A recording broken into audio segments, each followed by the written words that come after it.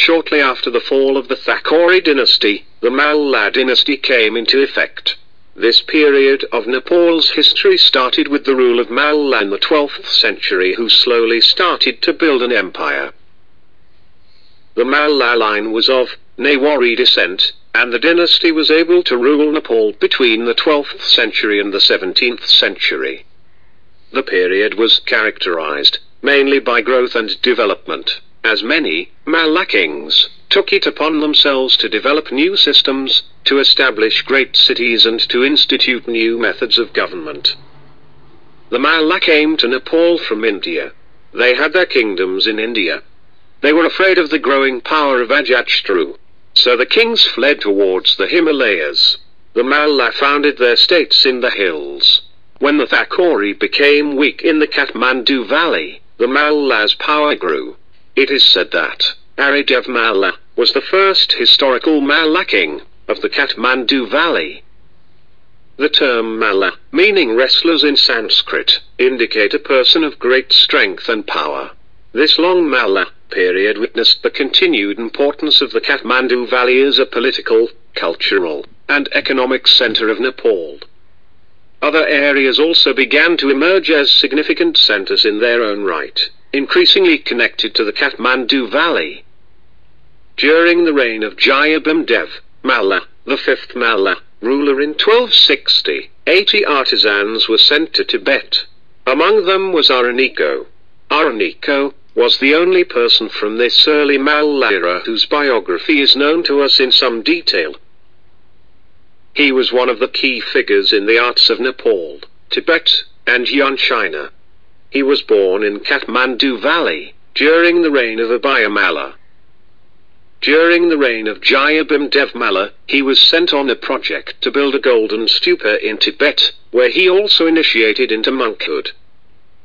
It was during the Malla dynasty that the kingdom now known as Nepal truly became a great empire. During this dynasty the foundations for the great city of Kantipur, which later became Kathmandu, were laid. Over the course of 5 centuries only certain Malla kings are accredited with major achievements during the Malla reign. The first and foremost was probably Jayasthiti Malla, who had both a positive and a negative effect on his fellow countrymen even though his reign was relatively short. Jayasthiti Malla, with whom commences the later Malla dynasty of the Kathmandu Valley, began to reign at the end of the 14th century. At that time the condition of the country was very bad. There was political disturbance in the palace. The country was economically weak. There was social disorder. A competent and resolute ruler was necessary. Jayasthiti Malla made reforms. He reorganized the caste system by assigning each caste its own occupation, dress and manners. He made temples. He was a lover of literature. He encouraged Sanskrit and Newari languages. He wrote poems and dramas. He brought economic reforms. Land was divided into 4 classes according to the production of crops. He introduced measuring units called mana, pathi, pau, and dani, which is still in use. He introduced the system of imposing fines on criminals. Jayasthiti Malla was a great reformist. He was an expert politician. He brought political stability in the country. There was peace and prosperity in the country. He died in 1395. The Malla dynasty of Nepal started to fall into a decline shortly after the last major king Yakshaya Malla died. Yakshaya Malla ruled over Kathmandu Valley during the end of the 15th century, but was unable to carry on tradition by handing his crown to only one son. Instead he divided his kingdom between his 3 sons, probably in an effort to avoid conflict. The 3 valley kingdoms became known as Kathmandu, Bhaktapur and Patan. After the death of Yakshaya Malla in 1482, the Kathmandu Valley was divided up among his sons into 3 kingdoms of Bhaktapur, Kathmandu and Patan. The rest of what we today call Nepal consisted of a fragmented patchwork of almost 50 independent states, stretching from Palpa and Zumla in the west to the semi-independent states of Barnapa and Phalping. most of them minting their own coins and maintaining standing armies. This division led the Malla rulers into clashes and wars for territorial and commercial gains. After 1482, a crucial date in Nepalese history, the kingdom became divided. Ratnamla was the first to rebel against this system of joint rule, seizing Kathmandu in 1484 and ruling there alone until his death in 1520. Ramalla, the eldest brother, ruled Baktapa with the other brothers until his death, when the crown was passed into the hands of his descendants. Barnapa broke away under Ramamalla until its incorporation into the Baktapa in 1649. Shiva Simamalla, a descendant of Ratnamalla, conquered Patan in 1597 and united it with Kathmandu. On his death, however, Kathmandu and Patan were given to different grandsons and again separated.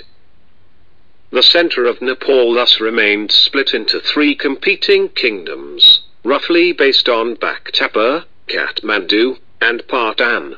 The influence of these petty kingdoms outside the valley varied over time. Baktapa extended its feeble power as far as the Dudko Sea in the east. Kathmandu controlled areas to the north and as far west as New Wakot, and Patan included territories to the south as far as Makwanpur. The period of the three kingdoms lasted until the mid-18th century. The complete flowering of the unique culture of the Kathmandu Valley occurred during this period, and it was also during this time that the old palace complexes in the three main towns achieved much of their present-day forms. Newari was in regular use as a literary language by the 14th century and was the main language in urban areas and trading circles based in the Kathmandu Valley. In the west, the language of the Kes was slowly expanding, only later to evolve into present-day Nepali language. By the 17th century, the mountain areas to the north of the valley and the Kirati region to the east were the only areas that maintained traditional tribal communal systems, influenced to various degrees by Hindu ideas and practices. In the west and the south of the three kingdoms, there were many petty states ruled by dynasties of warrior. In the near west, around the Narani River, there was a loose confederation of principalities called the Chaubizi Rajai, including Makwanpur and Palpa. In the far west, around the Kanli River, there was a separate confederation called the Baisi, headed by the Raja of Zumla. The confederations were in constant conflict, and their member states were constantly quarreling with each other. The kingdoms of Kathmandu, Patan, and Baktapa periodically allied themselves with princes among these confederations. The rivalry between the three kingdoms of the Kathmandu Valley found its expression not only in warfare but also in the arts and culture. The outstanding collections of exquisite temples and building in each city's Durbar Square are testament to the huge amounts of money spent by rulers desperate to outdo each other. The building boom was financed by trade, in everything from musk and wool to salt, Chinese silk and even yak tails. Listed here are some popular kings in Malla period. After the demise of grandfather Shiva Shingamalla, Lakshmi Narsimha Malla ascended the throne of Kantipur in 1585 AD. It is believed that he constructed Kasta Mandap temple from a single sal tree. Patan had no good relation with Kathmandu. Siddhi Narasimha Malla forced Kathmandu to conclude a treaty with Patan. Of all the Malla kings of Patan, Siddhi Narasimha Malla was the greatest. He was a virtuous, wise and kind-hearted man. He built many water spouts, inns, ponds, temples and monasteries. He built the famous Krishna temple of Patan. It is a masterpiece of art. Zagatchota Malla was a poet, dramatist and musician. He wrote drama named Kunj Bihari and played on stage. He started the festival called Biscuit Jatra in New Year. Pratap Malla was influenced by religion, music and the art of welfare. He was a Hindu, but accepted other religions too. He reconstructed the Buddhist shrine of Swayambhunath. He built Krishna temple, the temples of Talizu, Rani Pokhari as well as Gahiswari Temple. He constructed the Hanuman Doka Palace and majority of the buildings around Durbar Square during his reign. He introduced Seto Machindranath Jatra, and the octagonal Krishna temple was built in 1648-49 by Pratap Malla as a response to rival Siddhanashing Malla's Krishna temple in Patan. Across from the Krishna temple, standing on a slightly raised platform in front of the Hanuman Doka is the square stone pillar, known as the Pratap Tevasa. It is topped by a statue of King Pratap Malla, seated with folded hands and surrounded by his 2 wives and his 5 sons. He looks towards his private prayer room on the 3rd floor of the Digutalaza temple. The column was erected in 1670 by Pratap Malla. Kalbhairab is said to have been brought to its present location by Pratap Malla, having been found in a field to the north of the city. He started the festival of Gai Zatra. Pratap Malla also placed a large Vajra placed in front of the stupa, and he also added 2 white Shikha temples, known as Anantapur to the southeast and Pratapur to the northeast, which were built in 1646. Apart from his religious influences, he is considered as the most powerful rulers of the Malla dynasty. He often fought with Lalitpur and Bhaktapur to annex them to his kingdom but could not succeed. His main aim was to annex Lalitpur to Kathmandu, but his aim was not fulfilled as the king of Lalitpur had the king of Gorkha on his side. In 1634 AD, when Siddhi Narasingha Malla, the king of Patan, was engaged in performing Kotiham, Pratap Malla, seeing an opportunity, made a surprise attack on Patan and conquered some of the places important from the strategic point of view. Jayaprakash Malla was the last king of Kantipur. During his rule, Kantipur was attacked by Gorkha. He tried to save the valley from the assault of Gorkha by calling for unity among the 3 states around Kantipur but could not succeed. Calling army from the East India Company was also not fruitful, and ultimately the war was lost to Gorkha. Fighting within his family was also partly to blame. Another king from the Malla period was Ranjit Malla, who was the last king of Bhaktapur. As a lover of rare and precious things, he added many courtyards at his palace. And to improve economic conditions in his kingdom, he imported silver and exported it as coins.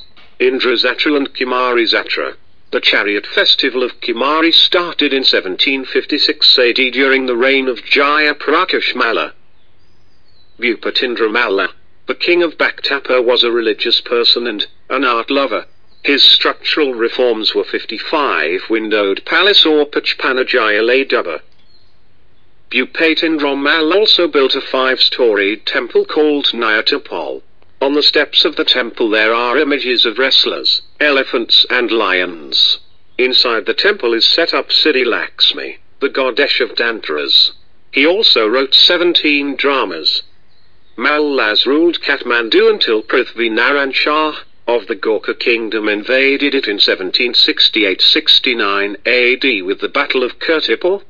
The last Malla kings were Jayaprakash of Kantipur, Tejna Singh of Patan and Ranajit of Bhaktapur. This ends the presentation of mid-era history of Nepal. After Malla period begins the modern era of Nepal's history. Thank you for watching.